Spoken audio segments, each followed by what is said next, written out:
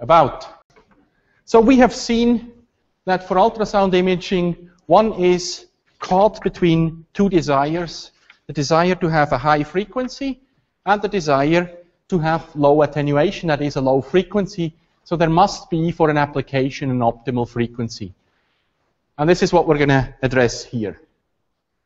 So we have, when we have increased resolution, we have decreased signal-to-noise ratio because we have attenuation. So delta x, we have seen decreases with increasing frequency.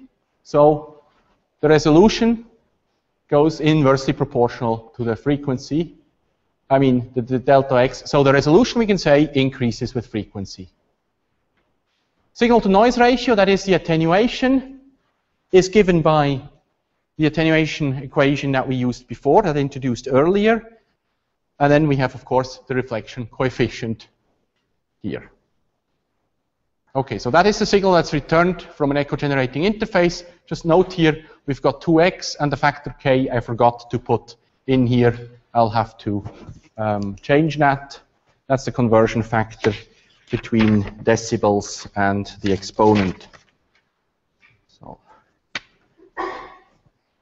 okay, so the reflection coefficient as a function of frequency is constant.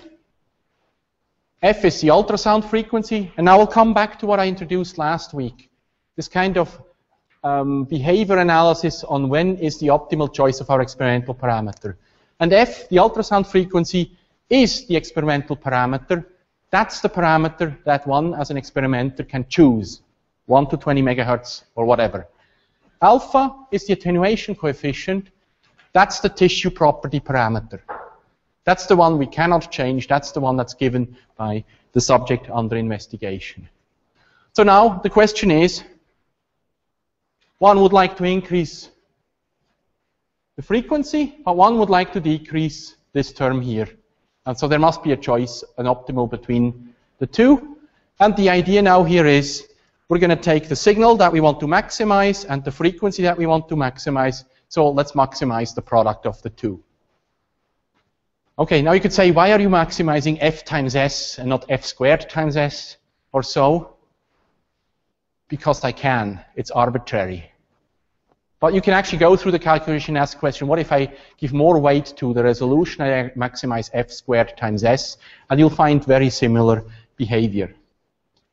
Okay, so now we want to see where is the maximum where the derivative with respect to the frequency is 0.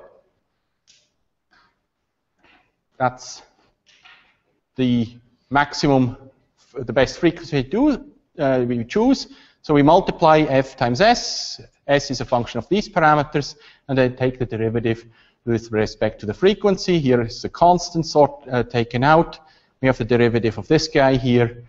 And so we're just going to have to look at the derivative of this. We'll spare ourselves the details here, but here is what we get. The exponent stays in both expressions. We've got something in brackets that we can set to 0, which is nice.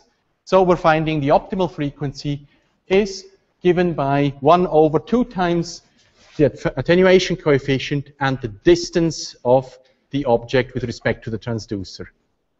The 2 is, of course, because it travels back and forth. Okay, so the frequency, the less attenuation we have, the higher the frequency can be chosen. That's the right behavior. The further away the object is, the lower the frequency has to be, because one has to have less attenuation. And the further the object is away, the more attenuation one has. So this result makes intuitive sense. So that's what I just said. The optimal frequency decreases with tissue depth and increases with increasing absorption. So let's look at this function and let's see how critical this choice of f0 is. And I'm going to pretend here the experimenter has chosen a certain f0, and the question is now how much an error can one allow oneself in knowing what is the attenuation coefficient and the depth. And so what I've plotted here is this function here as a function of f alpha 2x, and this gives us this curve here. This actually looks very similar to what we've seen last week, and you'll notice actually it's an exponent that's involved. Here's the optimum. This is a normalized to 1, so at the optimum, I set this equation to 1. That's just scaling. And now you can see here we got a certain variation within 80%, and if one decides, I'm okay if my signal is attenuated by 20%, then if I still receive 80% of the signal, I'm still happy with that, and that gives us now the range of frequencies that one can accept. So if the change in f times s is less than 20%, one gets a 4-fold range of frequency. So the good news is, if the distance varies by a factor of 2, you can still use the same frequency, or if the attenuation coefficient varies by a factor of 2, you can still use the same optimal frequency for a given distance.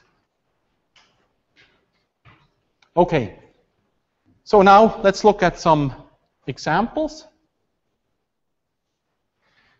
that illustrate the principle. So the first one is a skin ultrasound, very high resolution. This is, that's the problem with ultrasound. You have to know what you're looking at. Just kind of circular as far as I'm concerned. But what you see here is the epidermis. That's the surface. You have loose connective tissue and subcutaneous fat. That's the next layer. Then here, that's the muscle-fat interface. This is striated muscle fibers interface. You can actually see here the individual muscle fibers. It's so high resolution. And then down here, one has the bone. So that's very high resolution if you can see the individual fibers. But if you want to look at liver metastases, which are many centimeters away in the human liver, the liver has about a weight of 1.5 kilos, so you can estimate the size from this. You see the metastases. There is no chance that you would ever have this kind of resolution for this scan. So here the frequency was low, and here the frequency was very high.